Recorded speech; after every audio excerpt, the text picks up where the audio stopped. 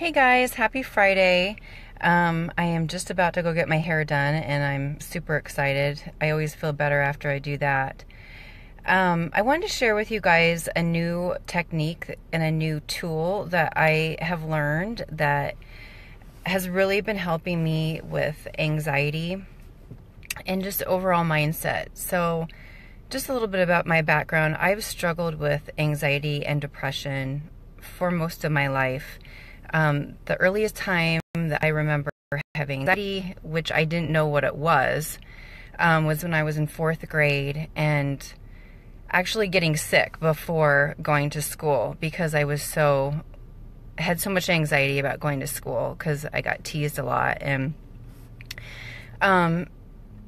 it's just a horrible feeling. And I've struggled with it off and on, and it has been a process because I hate feeling powerless, and that's what anxiety makes me feel, is feeling powerless. Like I'm completely out of control of the situation.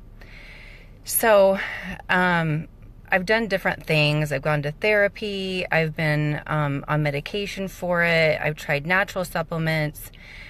But many times I've found when taking the supplements or the medication, is just treating the symptom, not the cause. And really what the cause is the stories that I'm telling myself in my head that are false. And I've had, usually when I overcome my anxiety about a situation, the story that I was telling myself in my head doesn't even come true. So I really hate feeling this way, and, and also, what I've also learned in the past few years is really taking a look inside and understanding how anxiety affects my body. And if anyone's looked at my my website, I share that I have hypothyroidism and I have an autoimmune disease. And I've actually got a couple, Raynaud's and interstitial cystitis. And the more I learn about these disorders, the more I realize that there's a connection between stress and our mindset and how, this is manifesting in our bodies. So it's really something that I do not want to have in my life anymore. And I've tried many things to overcome it. So I just recently went to a class at my doctor's office. It's Desert Wellness Center in Tempe, on EFT, emotional freedom technique. And I had heard about it before, but I kind of discounted it. I thought it was a little strange. But when I realized that it's based on acupuncture and acupressure points, I'm like a huge believer in acupuncture. It's helped me a lot with my autoimmune diseases and getting through stress and through my hypothyroidism. So I'm like, okay, I need to give this a shot because my doctor, who I really respect, was running the class. And so what it is it's basically a meditation that you're doing while you're tapping. I know it sounds crazy. You're tapping on different points of acupuncture points on your body. So there has been a lot of research on it. There's a movie that's been done on it called The Tapping Solution. And I don't know, maybe everybody knows about this, but that was something that I've never explored before now. So what it does is it actually changes the way your brain waves are going, and it changes your way of thinking. And who doesn't benefit from positive affirmations? So the key is you think about the emotion that you're feeling, whatever is causing, like if you have anxiety, if you have depression, if you've got guilt, and you rate it from a scale of 0 to 10. And usually when you're going to tap, it's probably pretty high up there on the scale.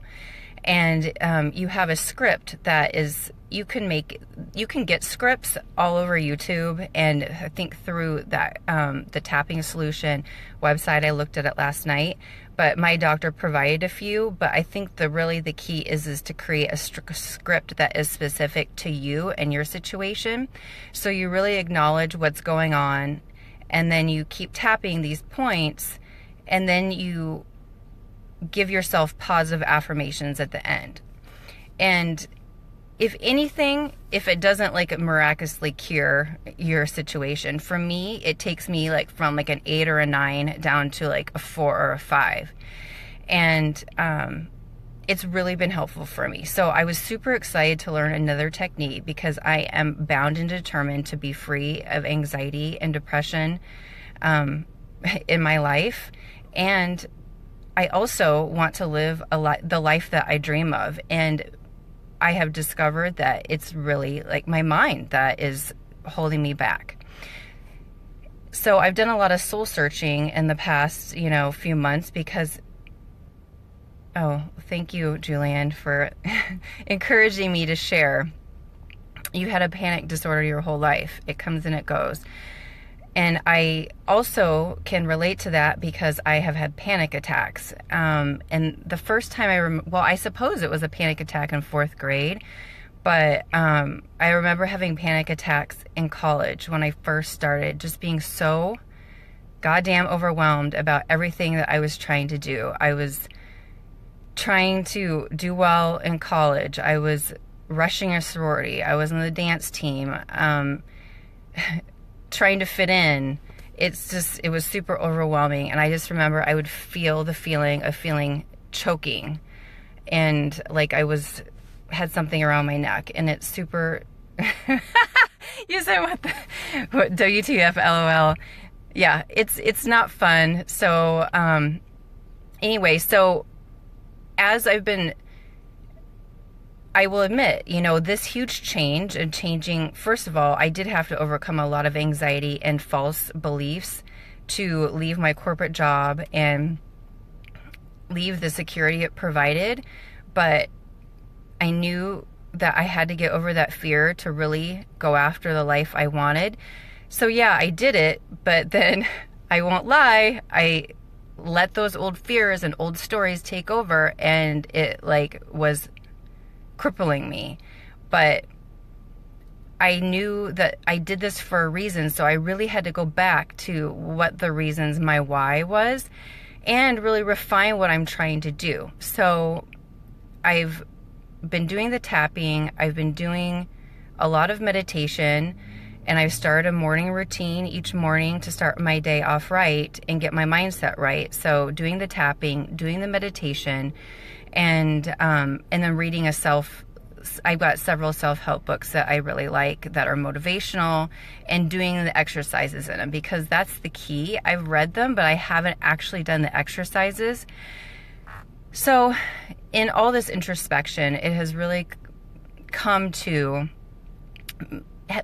giving me clarity. And clarity is I want to help others live a life worth living and help them overcome the false beliefs and stories that have been created in their head from their upbringing, from interactions with people in the past, and help them break through that.